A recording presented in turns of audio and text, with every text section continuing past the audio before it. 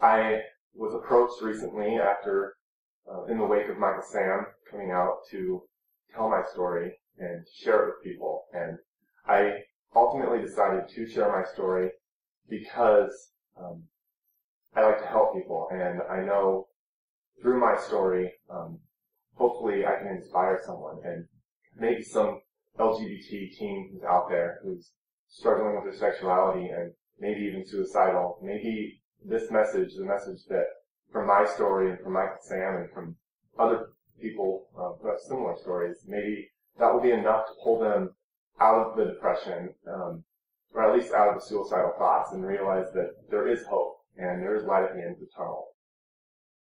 I originate from a very small town of 1,600 people in northeast Nebraska called Pierce, Nebraska. I came out to my parents and to all my best friends when I was 17 in this very small conservative town. And initially, there was struggles with family, and in the end, everything turned out well, and they loved and accepted me. But that is for another time, another story. Going into college, I was a little scared how people were going to respond to me being an openly gay man at a Division I college with one of the best football programs in history, college football. I wasn't going to jump back into the closet because I have always believed that being true to myself and being honest with myself and who I am as a person is very important to me. So I went in openly gay, and I made a decision to, I'm just going to be myself, and if someone asks me I'm gay, so be it. I will tell them, give them an honest answer. And the first 2.5, 3 months of college were a little rocky because no one had asked me if I was gay, and I would walk into the student athletes eat, and everyone would start talking and whispering, and I assumed, maybe it's some of it's about me, and maybe they're, thinking, oh, here's the gay kicker. But I just let it slide, and I was very lucky to make 2 really good friendships with 2 teammates on my team, Corey McEwen and Sean Hill. And just so happened one day at lunch in Hewitt, we were sitting there, and Corey and Sean just look over at me, and they're like, "So, pretty boy, we have a question for you." And I'm thinking, oh Lord, I know what this is.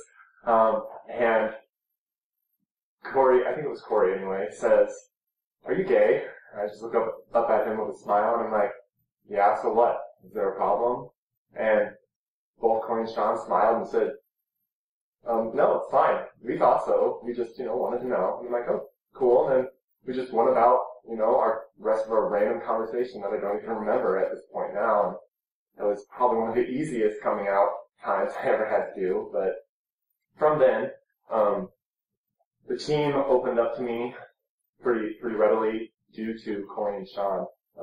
They were very popular on the team, and everyone loved them. And I think some of my teammates realized that, oh, well, if they can love him and accept him for who he is, and, and not consider homosexuality as anything to judge him by or not to be friends with him by, why can't I? And so the team slowly started to open up to me, as did some of my coaches. It wasn't all easy though, because there were coaches that made it known to me that I wasn't very welcome. A lot of it was through nonverbal communication, but there were some verbal things here and there. And then there were some very, very homophobic teammates initially, and that was very hard. I was incredibly scared at times, especially in the first half of the year. Seeing some of these teammates of mine who are, 100 pounds bigger than me and could crush me if they wanted to, hearing them say homophobic comments like queer and fag and stuff like that behind my back, or just blatantly to my face. I was legitimately scared for my life at times at the beginning, but I set out to prove them all wrong. I first and foremost wanted to show them that, I'm here not because I'm a gay man at all, but because I am a great athlete just as they are. So I set out to prove that to them in on and off the field, in conditioning. I mean, I was never the fastest or most agile person, but I'd be damned if I was going to, lose a sprint. And, I would work out extra hard in the weight room, and then I'd go to the campus rec center and work out even more.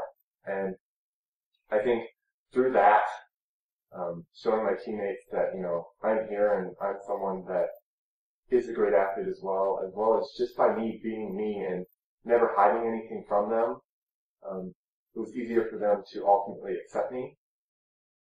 Eventually, those homophobic players came around and welcomed me, and I'll never forget there was a time where one of the players, big lineman, I'm not going to mention any names, who initially I was scared to death of, and was very homophobic. About a year after I had been there, he came up to me at a party and just very happily greeted me, and he's like, "Hey, Lueshen, what you doing?" And I'm like, just out having fun. I'm like, "It's actually my birthday." And he's like, "Oh, happy birthday." And he hands me a bottle of Crown Royal and puts his arm around me, and he's like, "Oh, take it, it's yours, it's your birthday." And he's like, "I just want you to know that I was a homophobe, and I was very uncomfortable being around you. And I thought, I was gonna beat your ass, at one point. I didn't know how I was going to be around you every day for the rest of my career at Nebraska. But then he said, through getting to know you, I realized that you are not the stereotype that what people like to say gay is. Ultimately, you're just a really nice guy. You're fun to be around. You're funny. You're cool. And I just want you to know that if anyone ever has any problem with you, says anything bad to you, let me know, and me and the guys will take care of it." And that story, that experience will forever hold a very special place in my heart.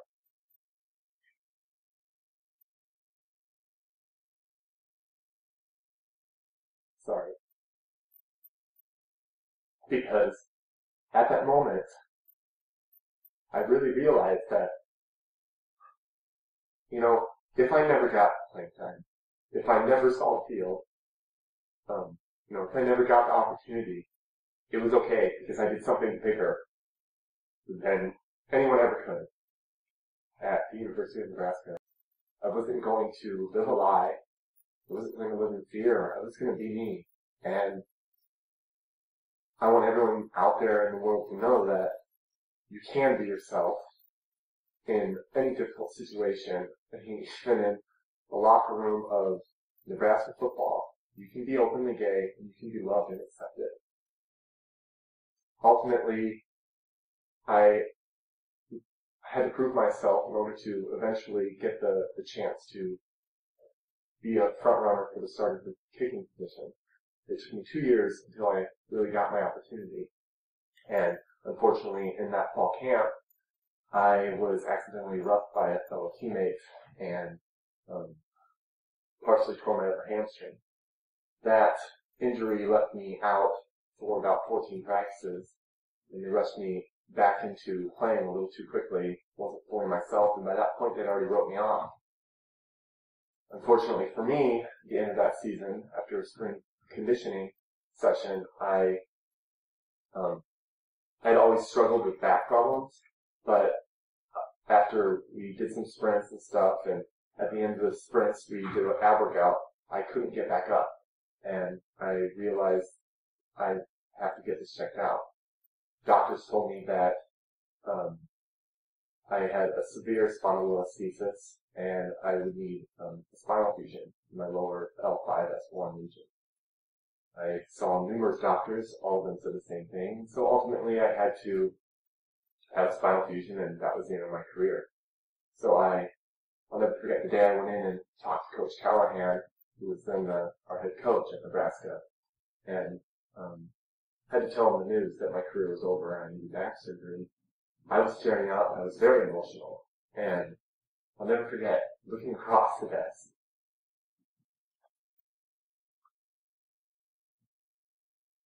and seeing him shedding a tear And that was another very powerful moment for me, because I knew I was, at that point, fully accepted for who I was as a person, and that my sexuality was not anything that defined me. And my coaches and my fellow teammates no longer considered that as a defining characteristic of myself. And people loved and respected me for who I was and for my, character and my morals and values. And that meant the world to me. And I'll never, ever forget that. Again, my football career ended due to back surgery, but I did something on a much larger scale by just being me. And so, for anyone who's out there, gay, straight, lesbian, bisexual, transgender, queer, please do not live in fear. Life starts on the other side of fear. Always be yourself, and please be inspired by my story, Michael Sam's story, and all the other stories I'm sure you're hearing, have heard, or will hear.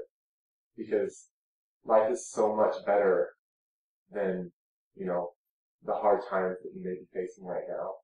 It does get better. It truly does. Currently, I'm trying to help people as much as possible through getting my PhD in biomedical engineering, but there were times where I could have been a statistic. Back when I was growing up, it was very difficult. Very easily I could have become another teen suicide. Or become another troubled teen who ends up in jail. I was close to both of those things. And through all my hardships in life, growing up and on the football team, in college being openly gay, I would never ever in a million years trade any of that for the world. Because ultimately, it has made me stronger than I could ever imagine. It has put me in a place in life where I can help people with my story and with my experiences. And ultimately, that's what I want to do. I want to give back. I want to help as many people and inspire as many people as I possibly can. So, stay strong.